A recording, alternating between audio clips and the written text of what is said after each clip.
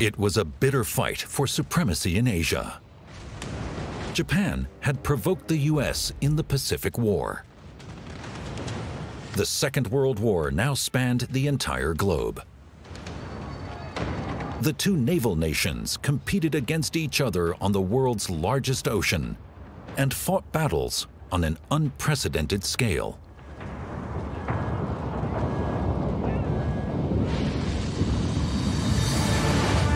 The US had to transport their troops and their supplies across thousands of kilometers to regain control of Japanese-occupied Asia. It was a battle for every island, and even though airplanes played the most important role at that time, it was the soldiers on the ground whose blood was shed in the struggle for victory. On beaches, as well as in the jungle.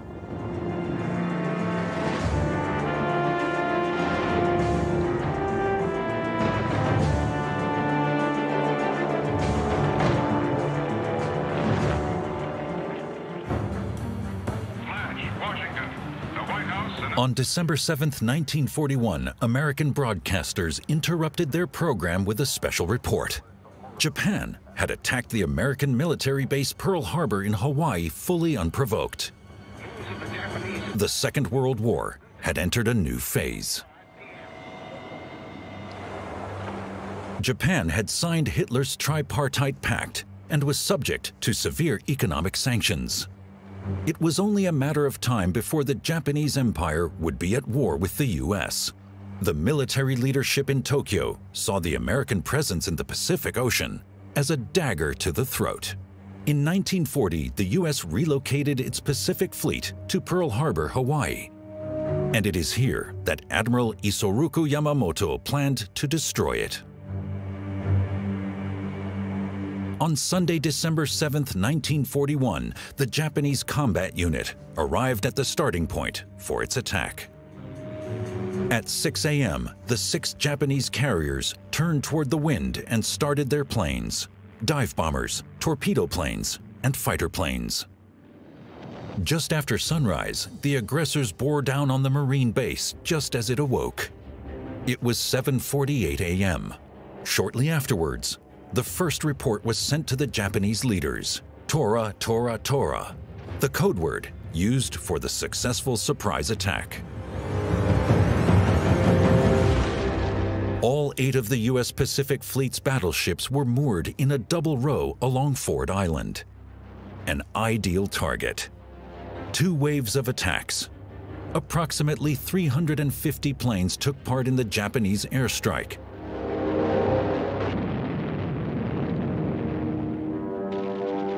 That left 5 U.S. battleships at the bottom of the harbor. The other 3 battleships, a cruiser and several destroyers, all sustained heavy damage. The Japanese destroyed 188 American planes at both the Hickam and Wheeler Air Force bases. The Japanese themselves lost a mere 29 planes in the attack. As the smoke began to clear over the naval base in Hawaii, the majority of the American Pacific Fleet had been destroyed. More than 2,400 U.S. soldiers were dead. America was now at war. The attack was intended as a liberating move for Japan.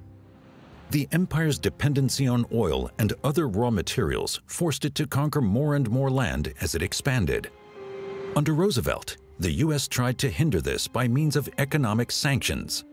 And lastly, an oil embargo.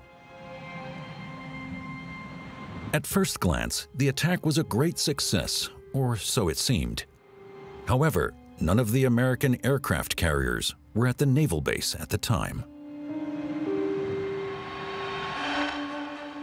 The U.S. aircraft carriers Enterprise and Lexington were tasked with taking planes to the American bases on Midway and Wake, and were thus spared in the attack. In 1941, aircraft carriers were a relatively new weapon. Before that, battleships were considered rulers of the ocean. However, this symbol of power at sea proved to be virtually defenseless against relatively cheap airplanes. The attack on Pearl Harbor turned the U.S. battleship fleet into a fleet of aircraft carriers. A tactical and strategic revolution with far-reaching consequences for the future. U.S. President Roosevelt called the attack a day of infamy. On December 8, 1941, the U.S. declared war on Japan. Shortly after, and unprovoked, Hitler announced that Germany now found itself at war with America too. The Second World War had erupted into a global wildfire.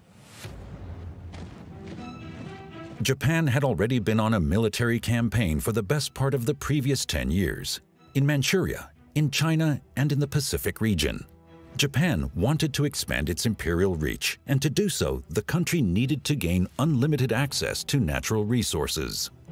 The attack against the U.S. fleet was meant to buy Japan additional time to conquer more land and thus secure its supremacy. The Japanese were expanding their sphere of control at the same time as the attack on Pearl Harbor. The TENOS soldiers were driving the Americans away from Wake Island in the Central Pacific, as well as seizing Dutch-controlled India from the Dutch. The land of the rising sun was waging a merciless war of conquest, and it seemed as though nobody could stand in their way. By the spring of 1942, the Japanese dominion had expanded to its largest size ever. The Japanese Empire was at the point of having uncontested control over the entire Far East, while displacing its European colonial rulers. Thailand, Hong Kong, and Singapore fell to the Japanese in just a few weeks. North Borneo, Indonesia, and the Philippines were the next to surrender. Emperor Hirohito's troops rampaged through the Pacific region like a hurricane in the months following Pearl Harbor. "I shall return," U.S. General Douglas MacArthur promised on March 12, 1942, as he was forced to flee the Philippines. In May, the remaining U.S. soldiers capitulate. Thousands of them died on their way to prison. The U.S. had no choice but to go on the defensive. President Roosevelt needed to show strength, and the Americans demonstrated their resolve by conceiving an unconventional plan. They were going to hit the enemy where it would hurt most: Tokyo, the Emperor City. The Son of Heaven would soon feel their wrath firsthand. On April 2, 1942, the U.S. aircraft carrier Hornet set course for Japan. There were 16 B-25 bombers tied down on board. In fact, the U.S. Army's airplanes were not designed for taking off from aircraft carriers. Returning to the ship and landing on deck was out of the question. Therefore, they had to fly to China after the bombing raid. The attack was drawn up and then executed by Lieutenant Colonel James H. Doolittle, and his name went down in history for what came to be known as the Doolittle Raid. En route, the Hornet met the aircraft carrier Enterprise. It led Task Force 16, the escort for Doolittle and his planes. The crew on board the Hornet waited for its deployment. They strapped old Japanese friendship medals to their bombs as a greeting to the enemy. After Pearl Harbor, there was no longer any hope of friendship. On the morning of April 18th, the day of the attack, the fleet encountered Japanese forward post ships. The Americans managed to sink a few of these small ships. However, they were unable to stop them from sending radio transmissions. The U.S. unit had been discovered. Doolittle and Mark Mitcher, the Hornet's captain, decided to launch the bombers immediately. The first B-25, piloted by James Doolittle, took off 10 hours earlier than planned. The bombers set course for Tokyo. All the crew members were volunteers, and they knew what this premature launch meant. There wouldn't be enough fuel to make it to the part of China not occupied by the Japanese.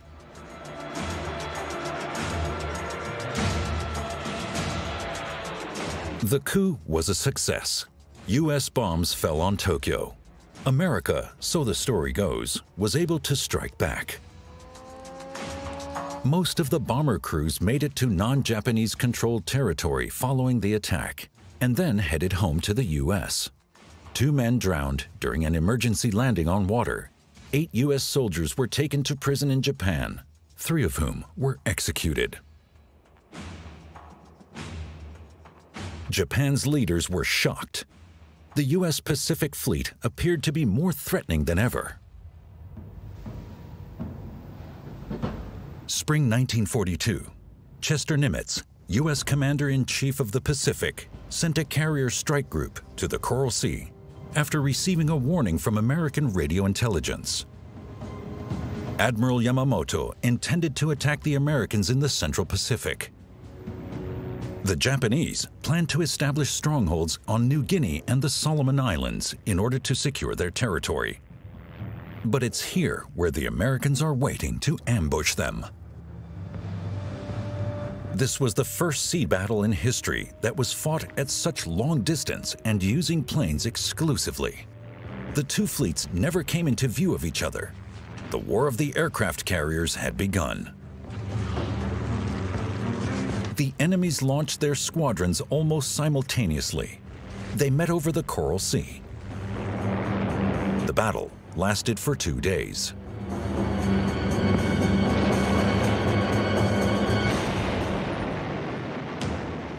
The Americans sank the Japanese carrier Shoho and dealt heavy damage to Japan's brand new carrier Shokaku. A 3rd Japanese carrier, the Zuikaku, lost virtually all of its aircraft.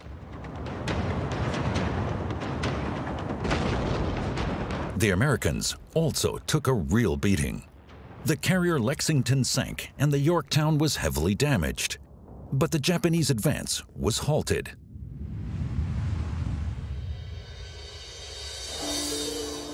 With their attack on Pearl Harbor, the Japanese had awoken a giant, now thirsty for blood. Within a few months, the U.S. industry switched to the production of military equipment. It was a new generation of aircraft carriers that was meant to reclaim power for the U.S., in particular in the Pacific. The ships were fast, had a long range, and could carry up to 100 planes. The Americans moved unit after unit to the Pacific via the Panama Canal. And they had a decisive advantage after having decoded the Japanese encryption system.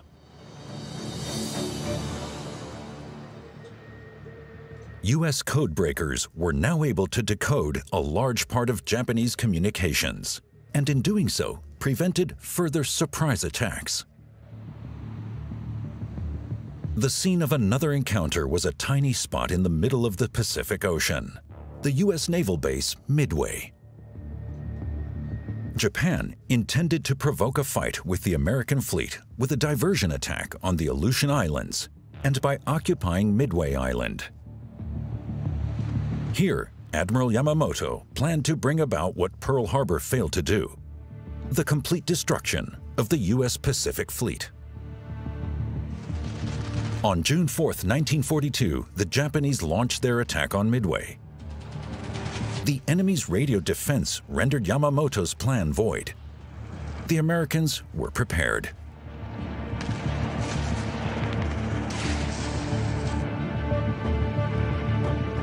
The 3 aircraft carriers Hornet, Enterprise, as well as the Yorktown, which had been quickly repaired following the Coral Sea battle, waited in ambush 300 miles northeast of the Midway Atolls.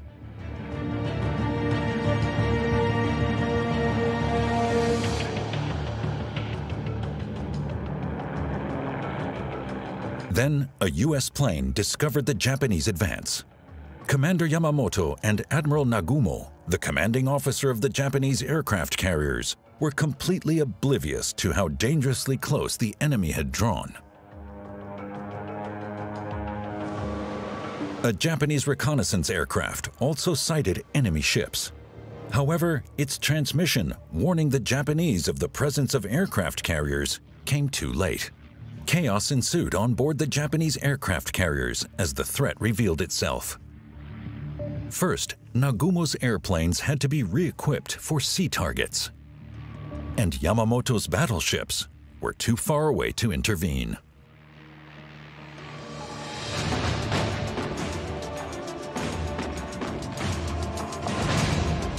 But even the American attack was uncoordinated at first. Virtually all the U.S. torpedo bombers were destroyed, but dive bombers later destroyed 3 out of the 4 Japanese carriers within just a few hours. The Soryu, Kaga, and Japanese flagship Akagi. In the afternoon of June 4, 1942, the Americans even managed to sink the Hiryu, the final carrier in Japan's attack fleet. Admiral Yamamoto had to abandon his plan and withdrew. The Americans had now gone on the offensive. Their advance should have then taken them in the direction of New Guinea. But as U.S. reconnaissance planes discovered that the Japanese had built an airfield on the Solomon Island of Guadalcanal, the island became their first target. From here, Japanese planes threatened U.S. supply lines. Air dominance played a decisive role in the Pacific, and the airfield on Guadalcanal had become a powerful chess piece in it. That's why the U.S. commanding officers ordered its troops to attack the island and conquer the Japanese airfield.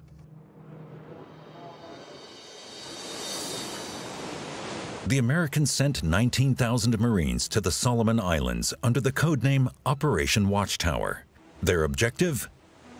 To drive the Japanese away from Guadalcanal and Tulagi to the north. However, it was a rather small expeditionary force that was tasked with these objectives. The U.S. found itself in the middle of a war spanning 2 oceans. Germany first was the instruction the Allies' global strategy had provided. It was not until Nazi Germany had been conquered that all resources could be directed toward the Pacific theater of war. The troops knew very little about the islands. Accurate maps of the region were yet to be drawn up. This was the first deployment for the majority of the 19,000 U.S. Marines, most of whom were very young.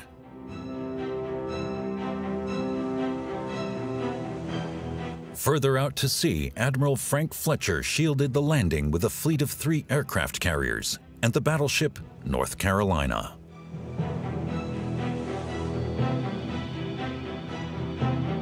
The operation launched in the early hours of August 7, 1942, with shelling of the coast of Guadalcanal. The Americans did not know what awaited them on the beach, nor did they know whether or not the landing sectors were defended, and if so, how. They didn't know how many of the enemy would be awaiting for them at the edge of the jungle, or whether they would live or die in the next few hours. They had no reason to suspect that the battle for the island of Guadalcanal would go down in history as one of the bloodiest in the Pacific War.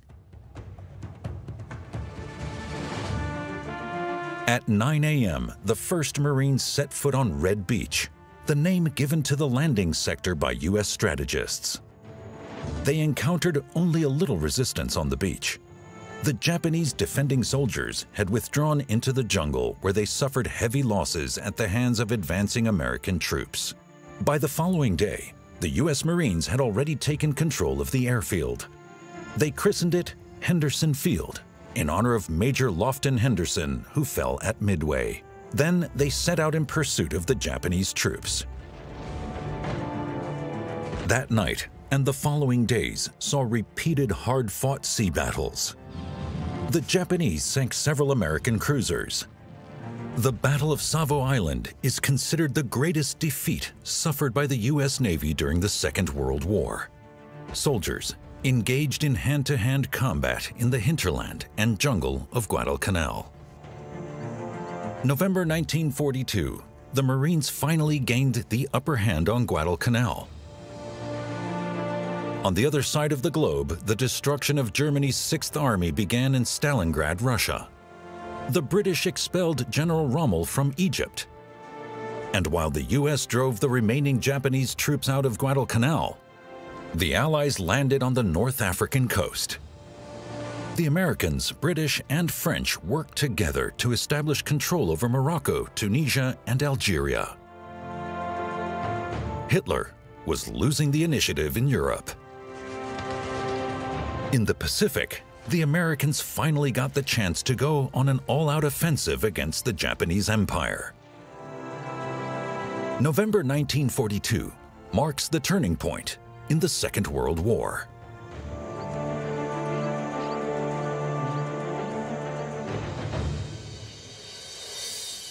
The U.S. had seized an important base with Guadalcanal. Their Air Force now controlled the Solomon Islands.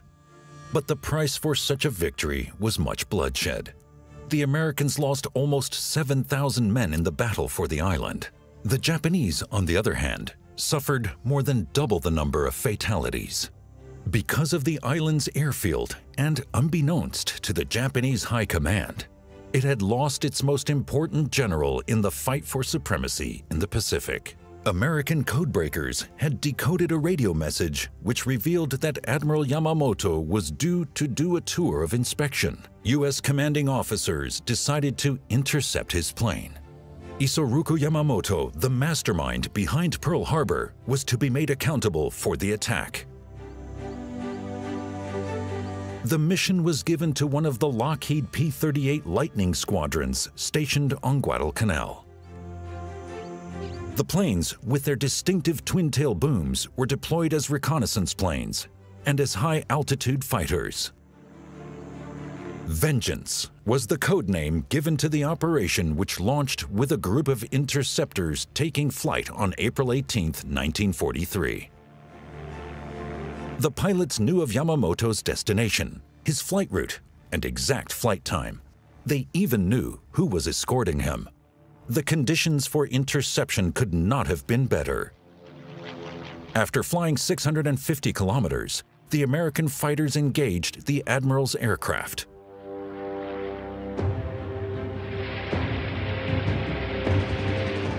Isoroku Yamamoto died in a hail of bullets.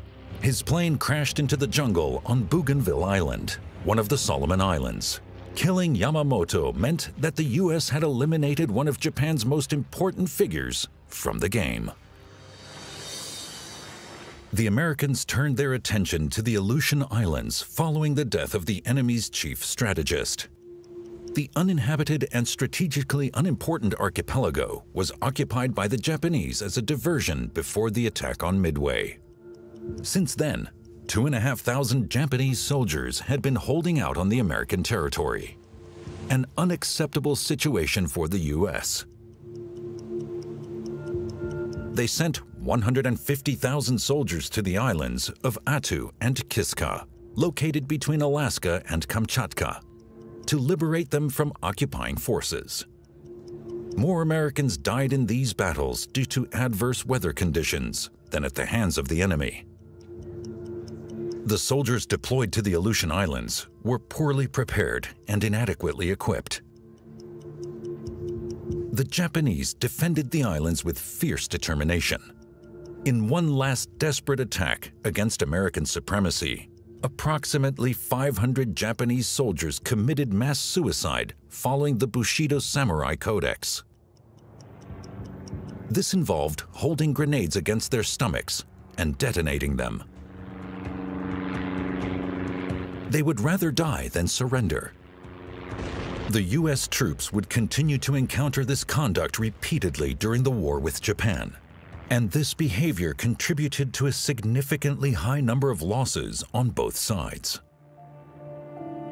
The battles for the islands of Attu and Kiska carried on well into August 1943. American commanders had already turned their attention to new objectives. This is why the Battle of the Aleutian Islands is also known as the Forgotten Battle.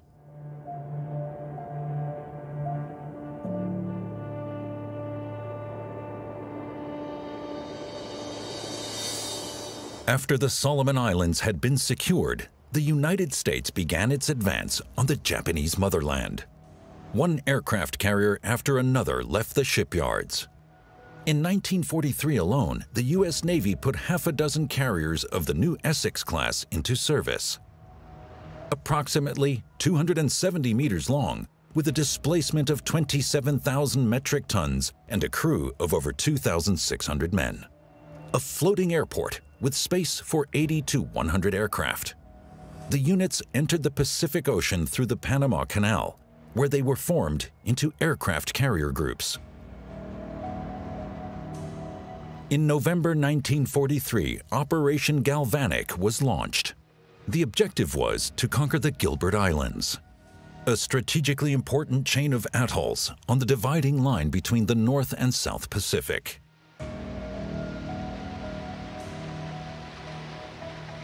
The U.S. had set a veritable armada in motion.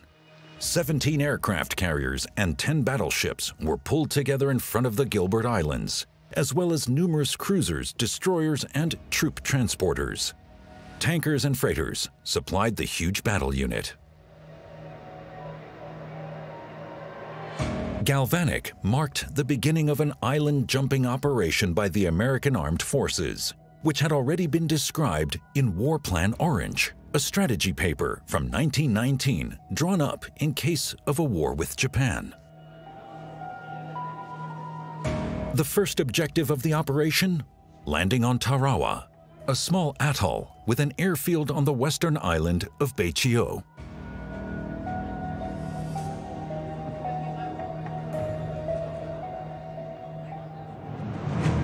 The Japanese leaders were aware of the strategic significance this tiny atoll had.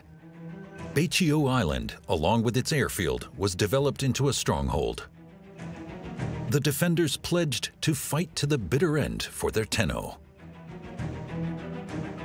At dawn on November 20th, 1943, the U.S. invasion fleet got into position in front of the island.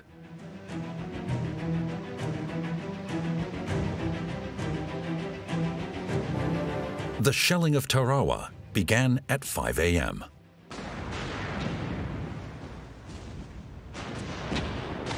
A gun battle between the American ship artillery and the Japanese coastal guns ensued.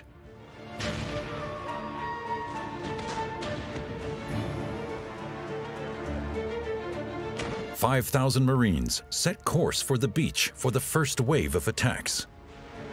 The U.S. Navy stopped firing so as not to endanger the lives of its own troops. Bombers and fighter planes were now meant to serve as flying artillery and eliminate point targets on the island. But smoke and fumes obstructed their view. Many of the well-camouflaged Japanese machine gun nests and gun emplacements remained undetected. The landing craft were moving towards a still heavily defended beach. The U.S. troops were also hopelessly behind schedule. The low tide was already setting in, and many boats got stuck on the coral reef as the tide went out.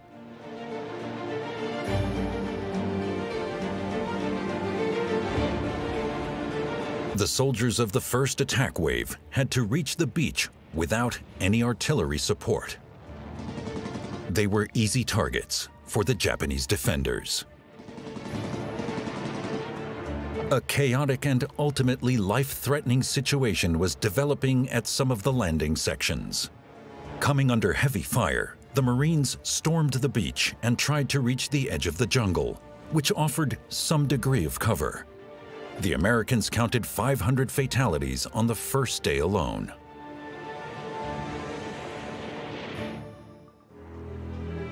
After 4 days of heavy fighting, the atoll had been captured. Only a few of the 4,500 Japanese defenders surrendered. The rest died on the island. More than 1,000 Marines had also lost their lives on the beaches of Tarawa.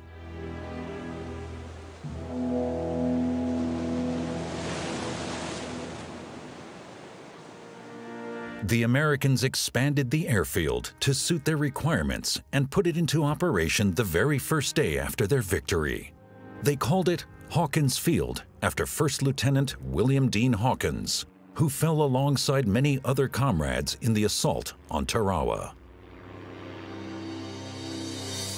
News of the conquest of the Gilbert Islands had reached home. The actor Lewis Hayward captured the landing on Tarawa on film. He was a soldier in the U.S. Marines whose mission it was to document the landing. His film shows the full extent of horror and brutality experienced during the battle for the island. Initially, the commanding officers wanted to hold the film back. But once President Roosevelt had seen it, he decided that it should be broadcast. The American population was both shocked and frightened. But the film triggered a wave of support and backing for U.S. soldiers fighting all over the globe.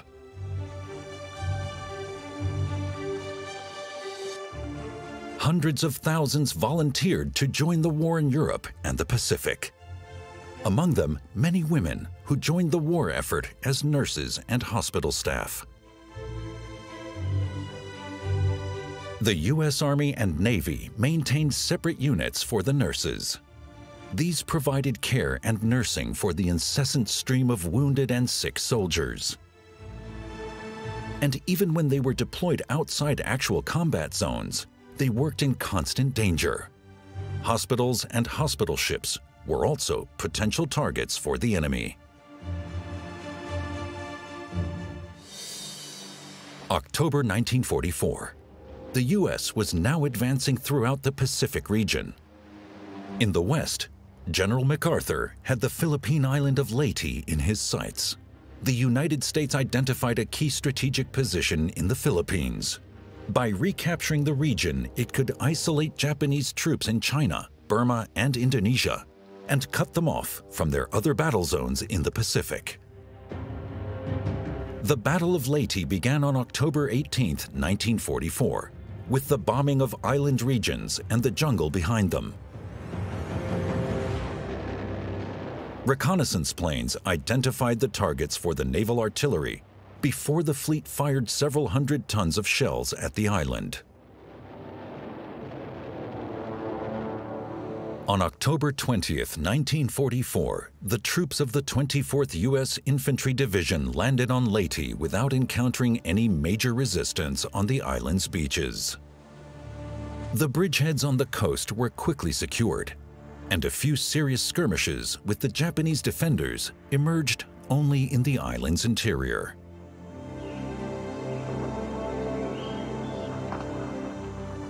The U.S. Army maintained the upper hand at all times. On the American side, the losses were negligible. The landing troops were also supported by several thousand Filipino guerrillas fighting at their side.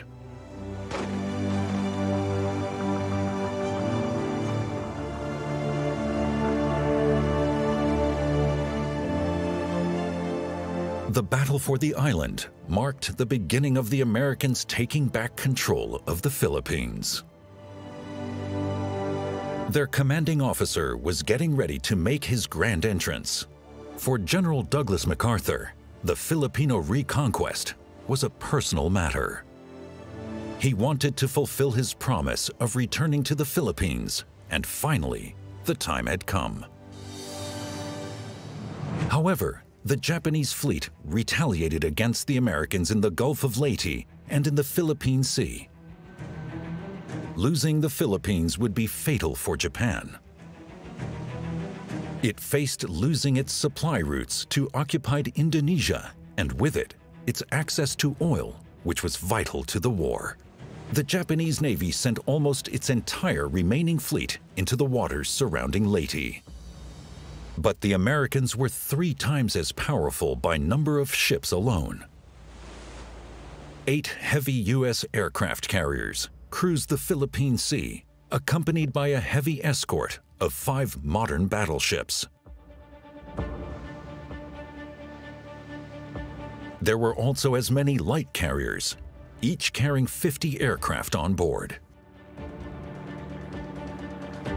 The U.S. Navy could deploy more than 1,200 aircraft against the Tenos fleet. The Japanese were carrying out a desperate plan. Their last aircraft carriers were to serve as bait. They were to engage the Navy in battle while their battleships destroyed the American landing fleet. They accepted the loss of their carriers. What followed was one of the greatest naval battles in history. The Americans' might was overwhelming. They sank 4 Japanese aircraft carriers off the coast of Leyte, including the Zuikaku, the Empire's final operational carrier. 3 battleships, 10 cruisers, and many smaller units were sunk by U.S. airmen and radar-guided naval artillery. The Japanese also lost most of their carrier-based air fleet in the battle. The Empire unsurprisingly lacked well-trained and experienced pilots. The Philippine Sea swallowed what was left of them.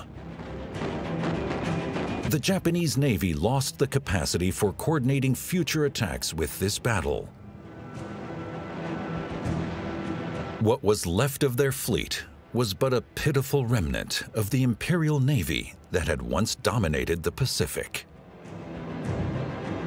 And so the first kamikaze attacks by Japanese planes took place off Leyte. On command, they attacked American ships as manned bombs. A sacrifice in the name of the fatherland, in the tradition of the samurai, a futile sacrifice.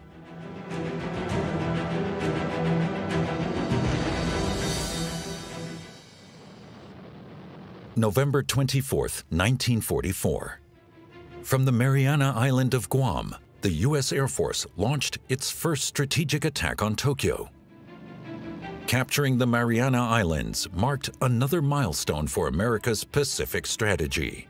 With Guam, Tinian, and Saipan, the U.S. now had 3 airports from which its newest bomber could take flight.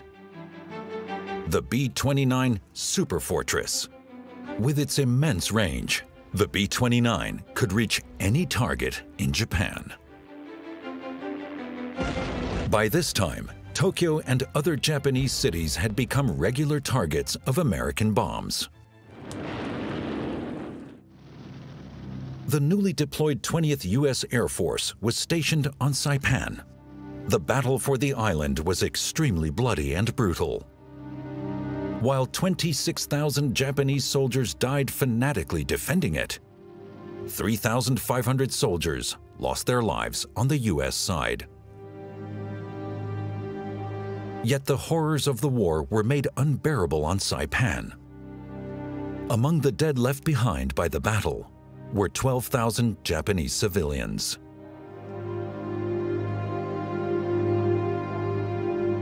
They killed themselves en masse, even killing their children. The American soldiers were only able to stop and save but a few Japanese. This disturbed the GIs and made them despair. For years, Japanese propaganda had demonized them as the spawn of evil. Out of both fear and a sense of honor, the people of Saipan would rather take their own lives than surrender to American occupying forces.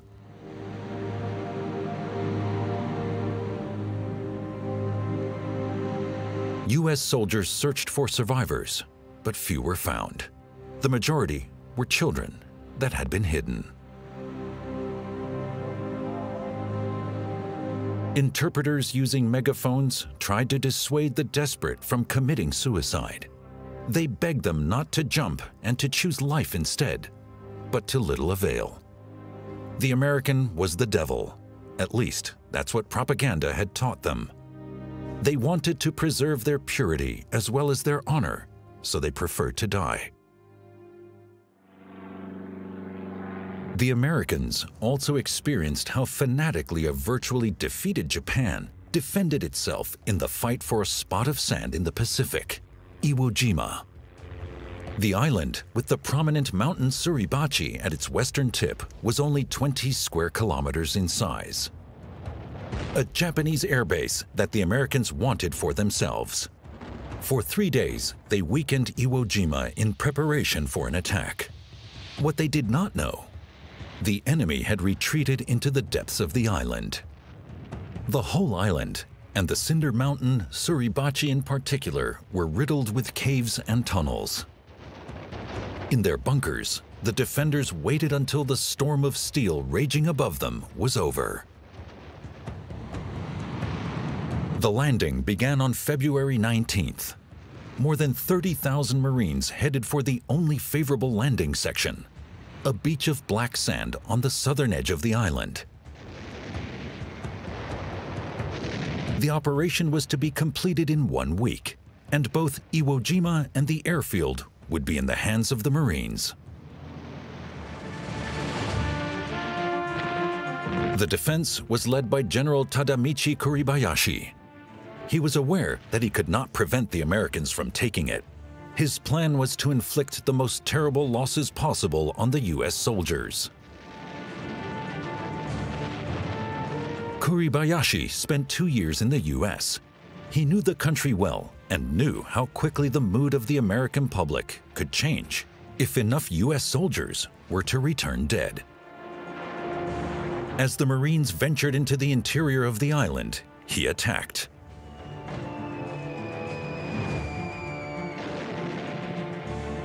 Fanatically, the Japanese struggled for every meter.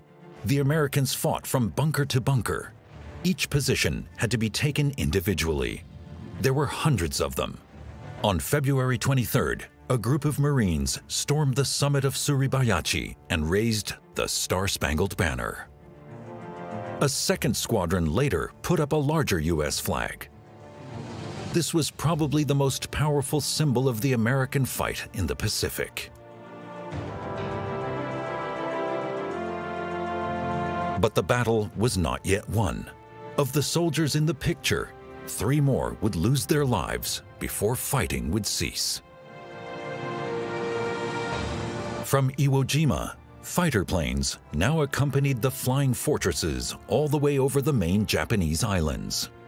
In March 1945, 80,000 people died in a single attack on Tokyo. Japan and the Son of Heaven were now exposed to an American firestorm.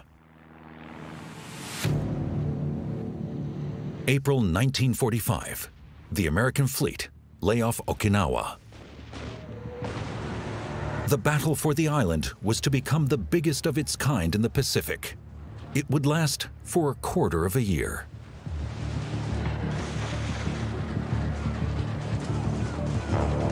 The U.S. soldiers set foot on the Japanese motherland, meeting only little resistance on the beach. The enemy had entrenched itself within the island, like Iwo Jima. The first Japanese attack came from the air and targeted the landing fleet. It was the last contingent of the Japanese Air Force. And the planes were manned only by pilots with basic training, who were tasked with sacrificing their lives for the nation. In the first wave, more than 300 suicide planes crashed into the American ships. The Japanese called them the Shimpu Tokotai, or Special Attack Force. In Allied parlance, they soon became known as the Kamikaze. One ship, one plane. That was their mission.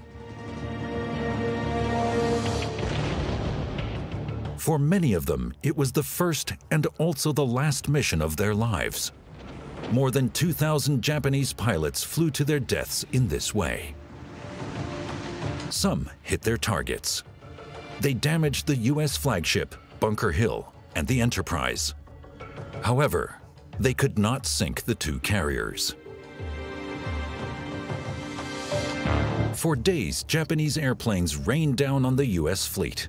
34 ships sank. The largest of them was a destroyer. The pilots sacrificed themselves in vain.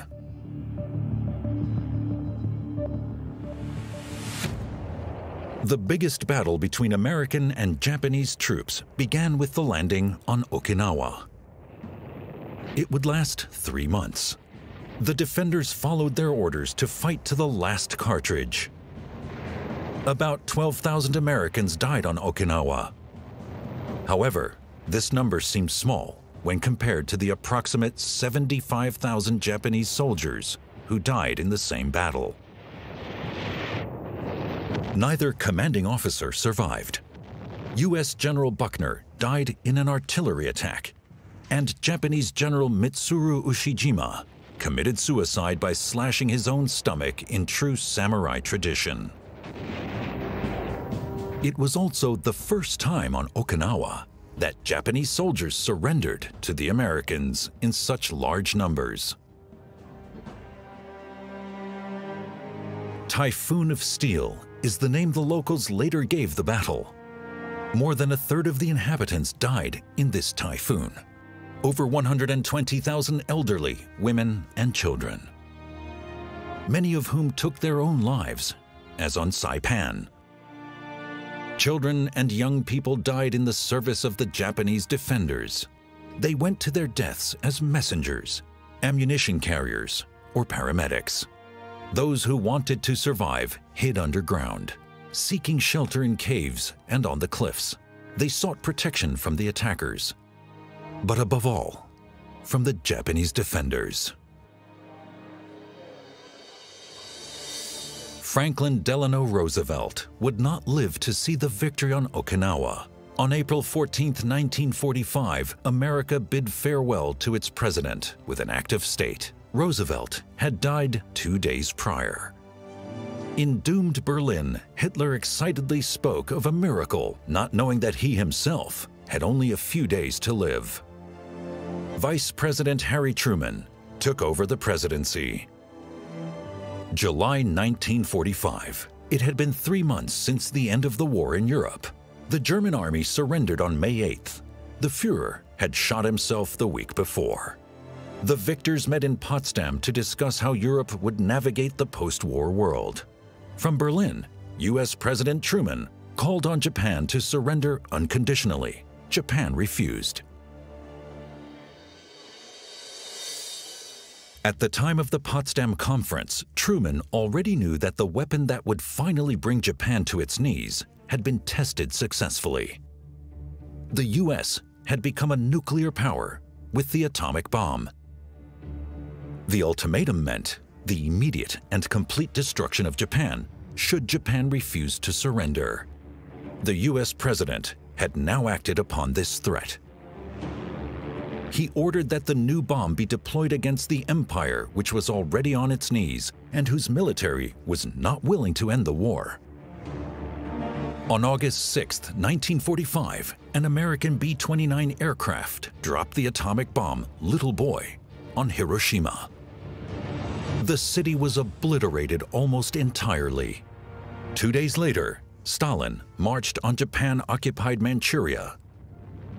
3 months after Germany's surrender, as discussed at the Yalta Conference in early February 1945.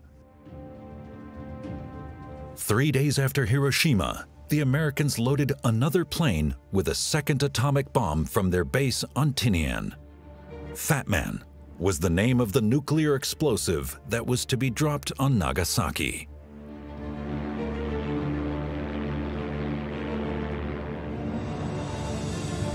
It is impossible to determine the exact number of victims of the Hiroshima and Nagasaki bombings. However, estimates put the death toll from both the atomic blast and aftermath at numbers widely exceeding 100,000. Japan surrendered in response to the attack on Nagasaki. The country is devastated, and its fleet destroyed. The land army was defeated, the Air Force no longer in existence. Stalin's Red Army drove the Japanese occupying forces out of Manchuria. On September 2, 1945, aboard the U.S. battleship Missouri, anchored in Tokyo Bay, General Douglas MacArthur accepts Japan's unconditional surrender. 3 years and 8 months after the attack on Pearl Harbor, the indomitable Holy Realm has been defeated. Tokyo lay in ruins. The cities of Hiroshima and Nagasaki were both in a sea of debris and had become contaminated graveyards for countless victims. The site marked the end of the Second World War.